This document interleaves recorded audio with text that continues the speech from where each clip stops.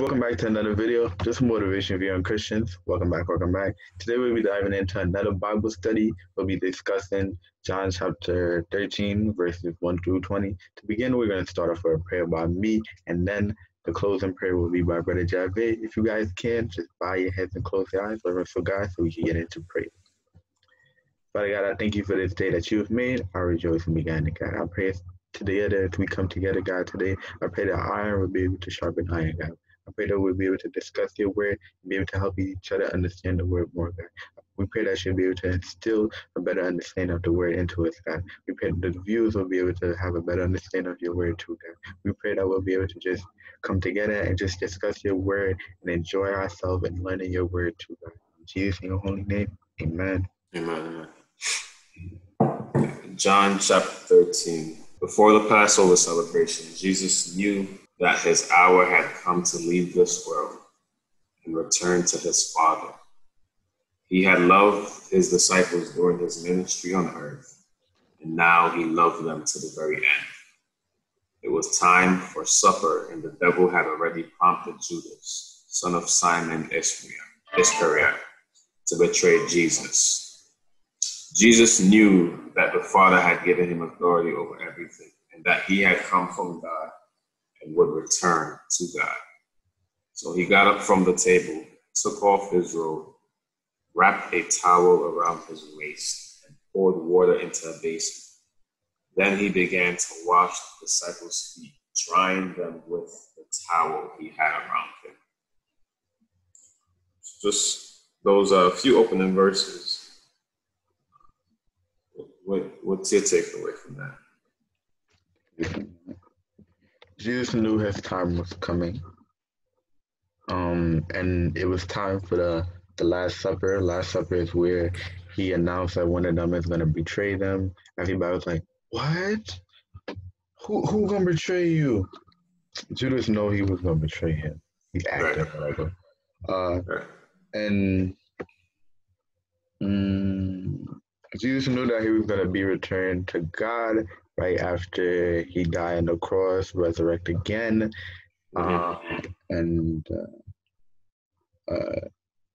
You could say this part is like a ceremonial where he gets down and washes their feet. I know there's a higher meaning, some type of symbol that represents. I don't really know what. Yeah, in Jewish culture, it was a daily routine and a gesture of hospitality. So remember, they wore sandals back then, right? They didn't have no Jordans or no ACGs, no boots or nothing like that. So they wore sandals, and it was dirt roads. So all the walking they did and wherever they traveled, obviously, their feet were dirty. So not only was it a daily routine, but it was a gesture of hospitality. When Jesus began to wash the disciples' feet, he took the posture of a servant. And that's exactly what he came to do, right? The Bible says he came not to be served, but to serve. And here he, again, models servanthood, right? And he is the ultimate servant. He did a task that was reserved for servants, no servant. But here again, we see Jesus really just being super humble, right? Not about his position, not about him being the Messiah, but serving his people, right? I think this also paints a perfect picture for us as well, right? And if we're truly to lead, then we have to follow Jesus' example. Jesus' model for leadership is servant leadership, right? That means putting your people first, taking care of your people, doing what may seem as the lowest task. Jesus did it. Right? So in present day in the church, what does that look like? We can't be so high and mighty that we can't pick up a piece of paper on the floor if we see a piece of paper on the floor, right? Just because Esron, you're the youth leader and the youth pastor, you're not too high to pick up a piece of paper on the floor, right? The young people, they need a ride home. Oh, no, I'm the youth pastor. I'm Esron. I can't. I just preached. I can't take you home. Find your own way home. So present day, same thing, right? We have to find opportunities where we're really serving our people that God has entrusted in our care. Right? So Jesus is, again, the perfect example. Right? And I like that because he came to serve, but he also came to be a leader. Because with leadership, you have to lead and also serve. And that's one thing that I've learned with the position that God has placed in me. And I'm leading, but I'm also serving because it's a lot of stuff I don't know about preaching yet. It's a lot of stuff I learn about preaching. I got to learn about motivation speaking. I got to learn about making video. I don't know everything, but I'm in the process. Even though I have a leadership position, I'm going to serve. I'm going to look up at Jave when he preaching, taking notes like, you know what? Ooh, let me add that. Let me incorporate that into my stuff. If Gio is doing it, ooh, I like that. Let me incorporate that into my stuff. So I'm very I pay attention to the leaders or the people that I see as leaders or have a close relationship. I pay attention to what they're doing because I know they're good to emulate. Yeah. I think it's always good to have someone to look up to. And obviously trust God in the process, right? That God will lead you. I think I have a book on preaching that I can give to you, like young preachers coming up. Sidebar: while you look up to me, Gio, and other preachers and pastors and everything, just be careful what you emulate, right? Sometimes, which is something the book said. Sometimes we pick up the mistakes or the bad habits, and though it may look good, it's really not good, right? So just be careful what it is, that you emulate. Even we mess up sometimes, right? So we want you to pick up the good traits and not necessarily the bad one. But that's another conversation for another time. We can talk more on that. All right, cool. So that was verses 1 through 5. All right, so we already know about Judas, right? He's a traitor. We already know what's going to happen with him and what he has planned with the Pharisees. Judas to me represent like how a lot of people, but Jesus knew, but for us we wouldn't know that. I think that represents how a lot of people keep people in their circle that's not loyal to them, that's going to betray them. It's just, so when I'm thinking about that right now, it's like you really gotta watch who you keep around you. Jesus obviously knew Judas being there, that was supposed to happen, but it also made me think like you gotta watch who you keep around you. Not everybody is loyal to you and want to see you win. That's absolutely true, bro. I'm glad you brought up that point. That's tough sometimes to tell, right? To spot out who is who. That's why we must continually evaluate our connections to people that we're connected to, right? Our friends, our close circles, see if they're really for you, right? And sometimes, like I said, it's hard to tell. A lot of people just want to profit from you and have nothing to give you in return. But constantly, we have to evaluate our connections, evaluate our circle. And me personally, since high school, I don't keep a large group of friends per se, right? I have a very, very tight-knit circle of people that I know that are really for me, right? And even, sometimes too, you continually evaluate that. Right? Verse 6, when Jesus came to Simon Peter, Peter said to him, "Lord, are you going to wash my feet?" Jesus replied, "You don't understand now what I am doing, but someday you will." "No," Peter protested. "You will never, ever wash my feet." Jesus replied, "Unless I wash you, you won't belong to me." Simon Peter exclaimed, "Then wash my hands and head as well, Lord, not just my feet." I think right there, just picture, have you ever participated in the feet washing service in church? You mean like wash people's feet or got my feet washed? I mean, it should be both. No, neither. I haven't done neither. No? I think it's something that you should do, bro. If you have to do it. I know we probably don't do it as much anymore,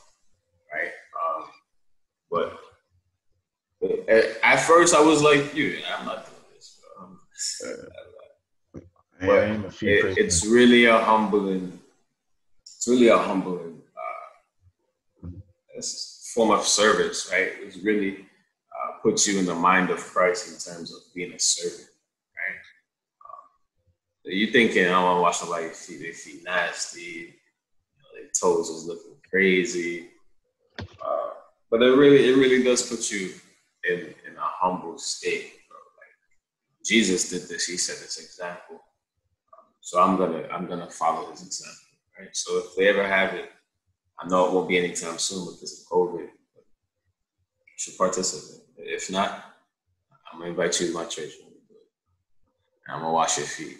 You gonna wash my feet. You know what? I'll do it. As much. It ain't got nothing to do with people. I don't like feet like that.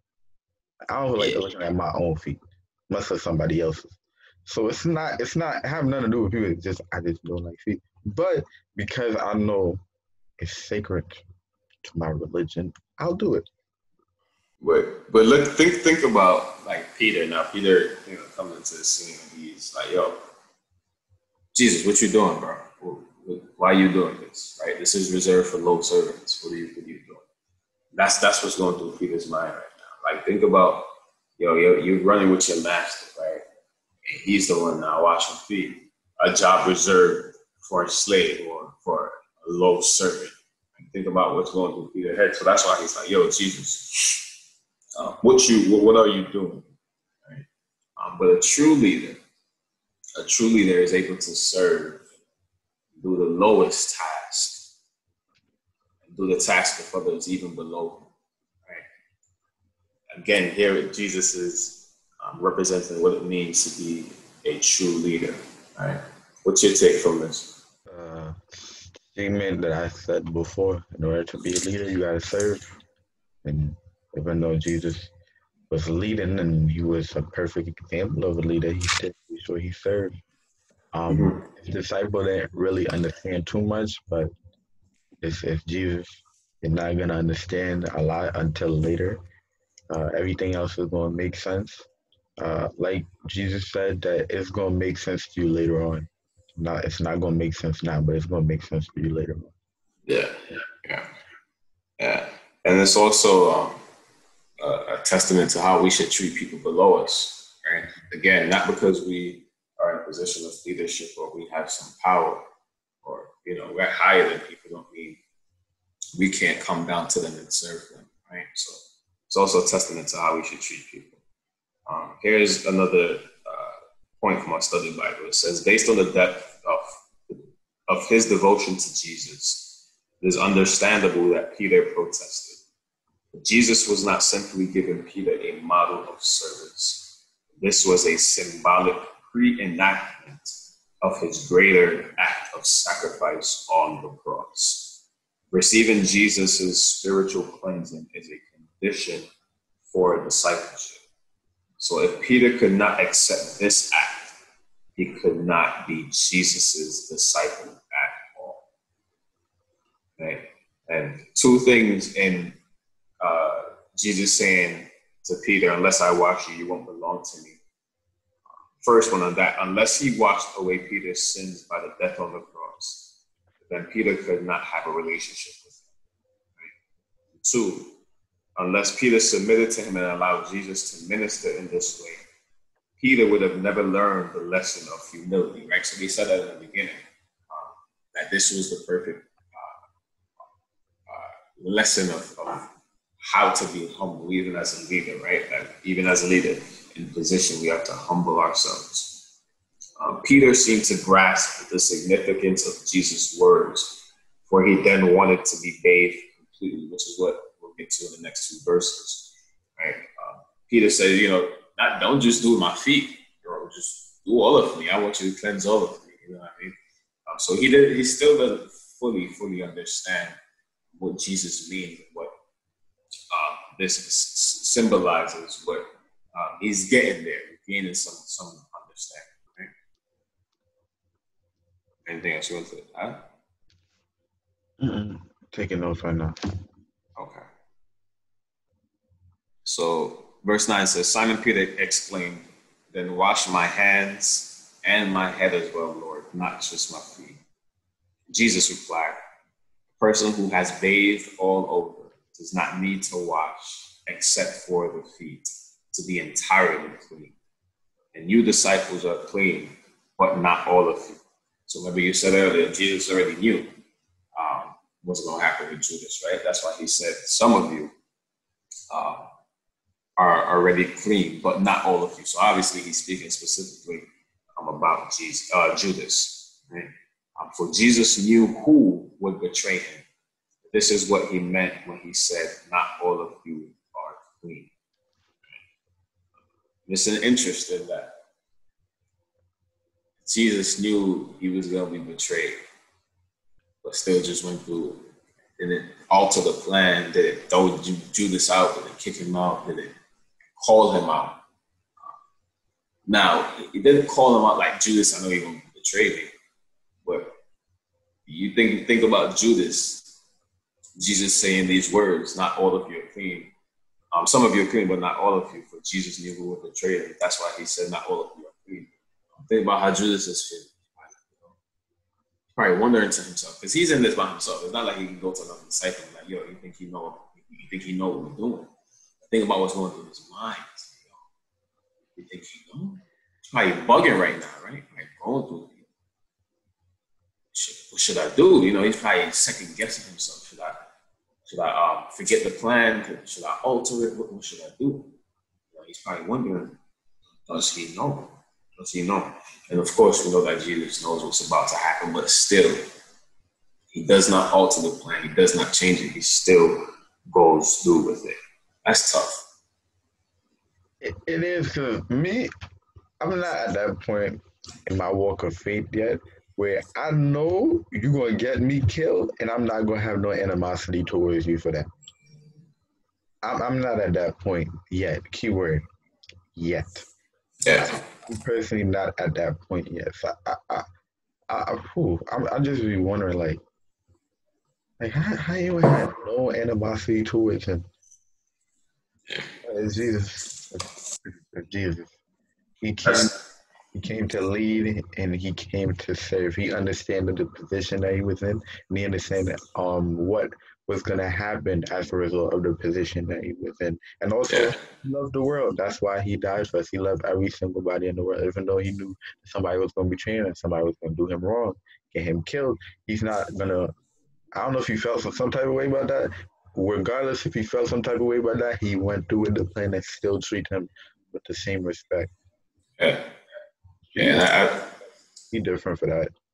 And now, two things just came to mind too. It's not like he knew 2 days before that Judas was about to betray him.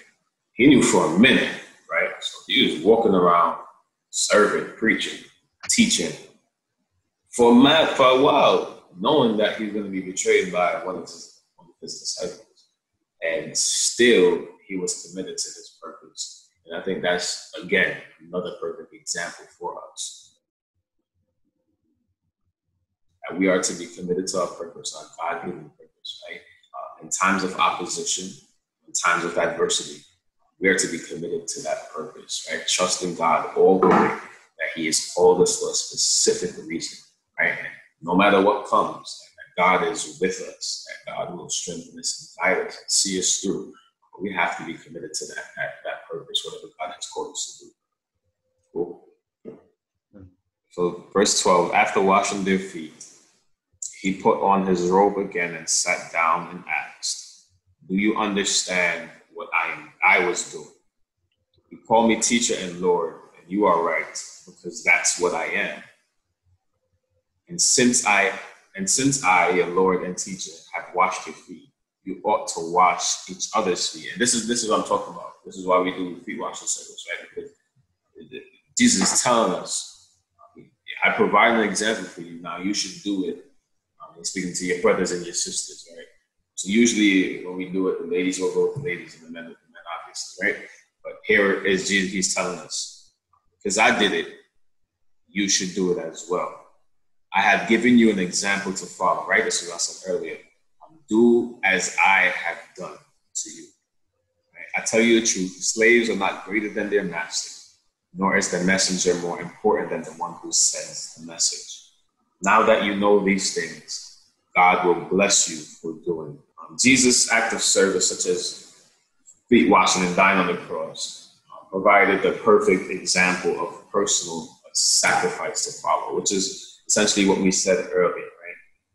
Feet washing was a commonplace that Jesus might have intended a literal repetition of this act, or he might have seen it as symbolic. Either way, Jesus wants similar servanthood and sacrifice to characterize his followers. Eventually, as we said earlier, he's giving us the ultimate example to follow, right? We are to continue following the example present day, right? Not just to leave it in biblical times, but present day, he wants us to continue to follow his example.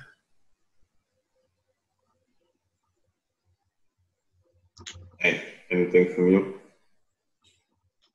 I be learning about God. God, Jesus. I just be sitting there like, that man different. Yeah. I just be sitting there, just be so admired by how type of person he was, and just planned out and just carefully done. Mm-hmm. Even Yeah, absolutely. The result you went through. Everything he did was purposeful. Everything, and intentional about it. So like the song said, he's intentional. I'm not going to sing it because y'all know God ain't blessed me with no single way. But the song said he's intentional. Mm-hmm. You're feeling all things are working for my good because God is intentional. Yeah, and everything he does it with intention, and it's for a purpose. 18 says, I am not saying these things to all of you. I know the ones I have chosen. This fulfills the scripture that says, the one who eats my food has turned against me. And I tell you this beforehand, so that when it happens, you will believe that I am the Messiah. I tell you the truth. Anyone who welcomes my messenger is welcoming me. Anyone who welcomes me is welcoming the Father who sent me. So again, right, it's the second time that Jesus alludes, you don't say it directly, right, but he alludes to the fact that he knows someone amongst him is betraying him. He already knows they plot to take him down. Right? The one who eats my food has turned against me. And then imagine, that's what I'm saying. It's not like it was Judas and another disciple, right? So it's not like they can converse amongst themselves and like, yo, you think he knows? What's the plan? He's in this technically by himself. Yeah, he's partnering with the religious leaders, Pharisees, or whatever, right? But as a disciple, he's in this by himself. So I would imagine maybe the guilt start to eat at him a little bit. I don't know if it's possible, or maybe he's just like, I'm about to get paid, so it's all good. And I don't know how much 30 pieces of silver was during that time, but I'm just imagining how long could that last you? You know what I'm saying? Even present day, if it was 30 million. Hey, present day, that's a lot of money. I still wouldn't. Is it worth it? I wouldn't do that. See, I wouldn't do that under any circumstances, regardless of the person betrayed me. Because if I take that money, obviously that money could do some good. I could cop some houses. I could invest. I could buy businesses. I could do a lot with that money. But that guilt gonna eat away at you. It's gonna. Mm-hmm. So I wouldn't do something like that. Not only for the guilt, but also that's wrong. For the guilt and because it's wrong. But the guilt did eat away at Judas because he ended up killing himself after he turned Jesus in. Right. At that point, I'm just thinking about now, right? Maybe he's like what you're saying. He's probably like, I could cop some houses. I could buy me some new sandals, right? He's probably thinking about all he could do with money, right? But still, I believe even in that point, he's questioning, should I really do this? Should I still go through this? Because he knows already, Where it says that it says the one who eats my food will turn against me. Um, I don't think I've heard that before. One who eats my food that will turn against me. I don't think I've heard that before. I was kind of surprised by it. I don't think. I'm not even sure if I've heard that before. Mm-hmm. So what does he mean by that? The one who eats my food will turn against me. Has turned against me. Remember in the beginning, right? They said it was time for supper, right? So they were about to have that last meal together. So he's alluding to Judas. He's about to eat his food in the same time against him. I believe he's referring to that in the beginning. He said the time has come for them to have supper. The devil had already prompted Judas. So he's speaking about Judas and him about to betray him. That makes sense now, because I'm like, ain't all of them gonna eat the food? So you could just throw little subs out there. Like I know what's gonna happen. Don't think like I ain't know what's gonna happen. Exactly. Thank God, thank God, Son and His Son. Thank Jesus for going through the process, because we are able to have life because of this. Absolutely. We live because He died. That's right. And that's where it ends for today. Verse 20, right? That even though the only person that will be surprised are the fellow disciples. Jesus already knew. Yeah, essentially. Jesus already knew. He knew what's going on. He knows what's up. He's committed to his purpose.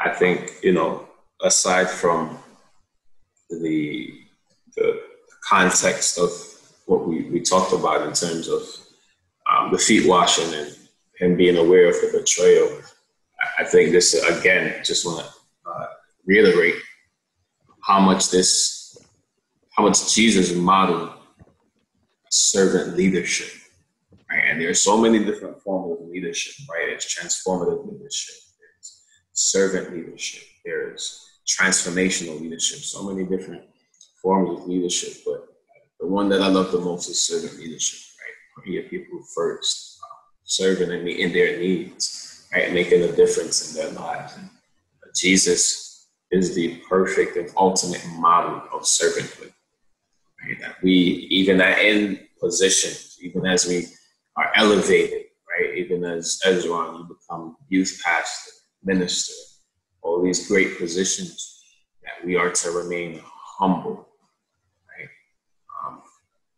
Don't start smelling ourselves too much. Don't think we're so high and mighty that we can't come down and do even the lowest task, right? In all that you're doing, I know we said this to you before, right? But remain humble. Right?